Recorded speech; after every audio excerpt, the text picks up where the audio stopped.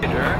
Hey. How you doing? Pretty good. You got a mellow dog this time, huh? I hope so. So I wanted to ask you, how many years you've been surfing? Well, I started in 1944, and So how long have you been surfing Sunset? well, I started in '58, and I stopped in about 2007. I remember I missed you in the lineup. He's a real soul surfer, huh? Yeah. And he's never wore a cord, and he's the fastest fucking swimmer in the lineup. Well, I don't know about that anymore.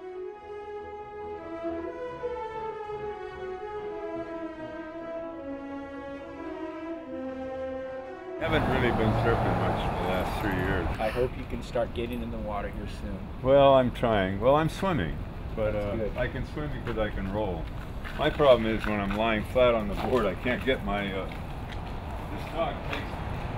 Okay, Peter, have a good day. Okay, Darrick. Take care. Happy New Year. You too.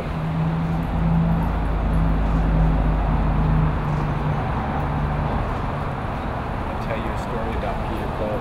We were in France, and we were at Côte de Basque, and we were doing a big wave invitational, and girls down there don't like to wear very much clothes. So anyways, we're standing on the side of the path, and I'm with a bunch of French guys, and these girls walk by with no tops. And we're walking down the sidewalk, and this girl walks by, and Peter turns his head and watches the chick, and he walks right into a light pole, the old-fashioned light poles, and it went and it knocked him down. And I'll never forget, I looked over and I couldn't believe what I had experienced. Later that night, we did a laser light show out in front of Côte de Basque at nighttime, and there was thousands of people there.